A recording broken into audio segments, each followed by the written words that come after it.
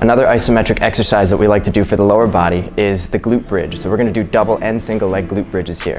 The way we set up for it is we start in a hook lying position. So that's lying down on your back with your knees bent. And we don't want those feet too close to the body here. We want to make sure that there's a bit of space here so that we can effectively target the glutes and the hamstrings. So from here we're going to push down into the feet, lifting the hips up towards the ceiling. And at the top, make sure that you're pointing the points of the hips up towards the ceiling here. Lower down, just barely tap the floor and lift right back up again. Tap the floor, lift right back up again.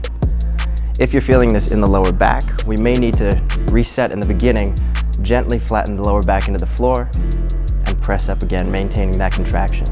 Right, we should feel that a little bit more in the glutes and the hamstrings. We want to do as many of these as you can until you get to an RPE of 6 to 8 out of 10. Right, if this is pretty easy, you can bring your feet together and try the single leg bridge. So I'm going to do the right side here. That means we're lifting the left leg up towards the ceiling, and now we're driving through that right foot into the floor. Drive that right hip up towards the ceiling. Tap the floor, drive up again, and again. We're trying to work the glutes and the hamstrings until you feel like you can't do any more with good form.